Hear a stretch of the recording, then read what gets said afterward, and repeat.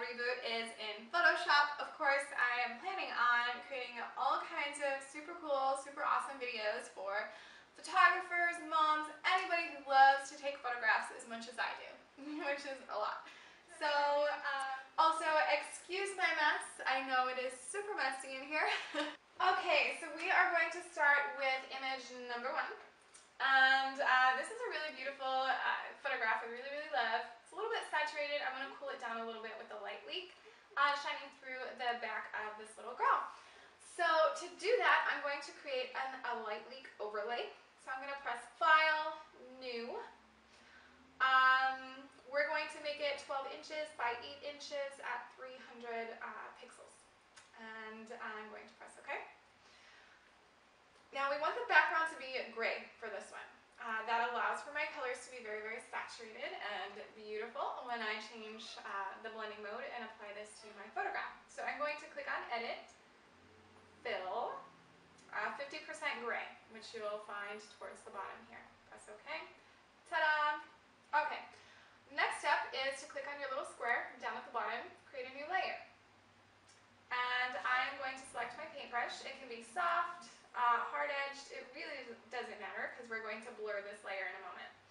I'm going to pick my colors. For this specific photo, I'm going to use pink and yellow, just because I thought it would look pretty cool. So that's what we're going with.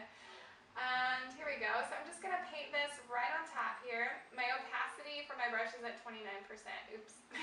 I'm going to bring that up to 100%. And there's really no method to my madness. I'm just painting around the edges here, just wherever, doodling.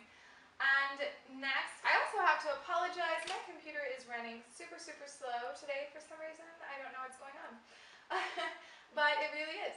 So next, I'm going to paint with a yellow brush. Like a yellow golden tone here. And still just kind of painting wherever. Okay, so I really like that. And next I'm going to select Filter. Let's see here, where's Blur? There it is. And Gaussian Blur.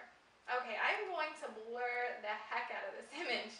Okay, so I'm going to bring this up to 361. Notice how blurry and creamy that looks. I love it. We are going to keep it just where it was at the 360%. And we're going to wait for this to blur, and of course it's taking forever. Shouldn't on your computer. Okay, so now I'm going to layer and flatten my image.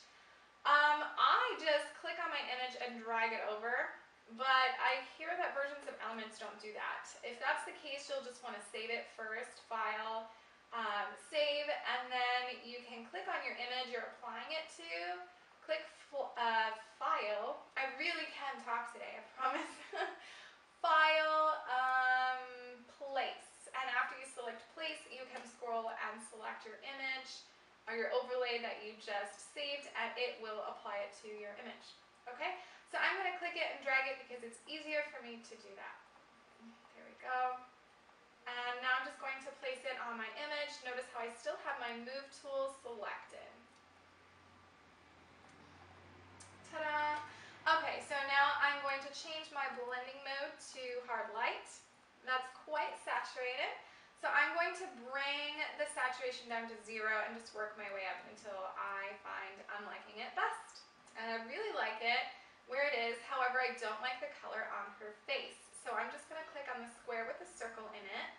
And click that created a layer mask. I'm going to click on it, bring black to my foreground color, select a soft brush. Okay, I'm going to make that larger with my bracket keys. And I'm going to bring my opacity down to 30%. And I'm just going to paint over her face. The more times you click and drag your brush, the more it will wipe off of her face. Notice in my layer mask that you can see the little black spots. That's where I've painted the effect off of her face. And now notice how I've got a really beautiful, gorgeous color pop coming behind her. I love it. And the best part is I can actually save that overlay and use it next time.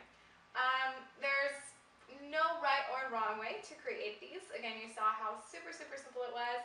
So, this one we're not creating an overlay for. We're just going to apply the effect directly to the photograph.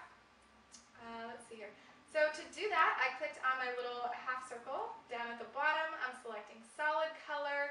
I want a really super warm orangey tone. There we go. Got it. So notice how I've got my built-in layer mask. I'm going to click on it. Make sure black and white are my colors. I'm going to bring white to my foreground color, actually. And I'm going to select the gradient tool. Okay, I'm just going to click and drag here. Notice how I also have this little shiny diamond, shiny, it's not really shiny, twinkly looking diamond. I don't know if that's right. But that's what I've got selected here, and that's what I'm using. You can use any of these filters and get really cool effects. I don't use this one that often right here, but just try it out and see what happens. So I'm going to click and drag. I like making long strokes when I drag the gradient tool, just because it makes it more faded and graduated as far as the effect.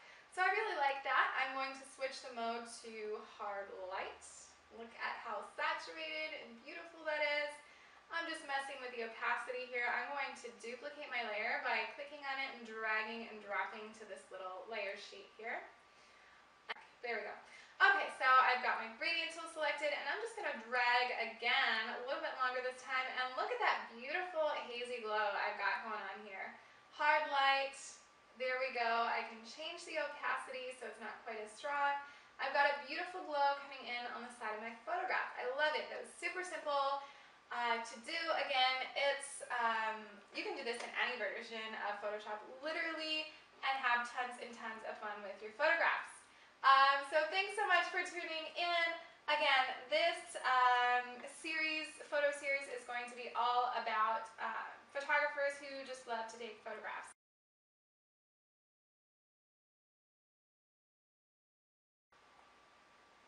And that wasn't really what I wanted. Okay, hold on. Well, I belong with you.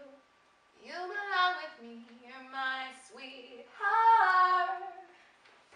Everyone for watching. If you use any of these steps used in my tutorial, please share on Facebook or Twitter using hashtag Amanda's Actions. I love you guys, and I will see you all next time. Bye. I don't know why I'm waving. This is a voiceover.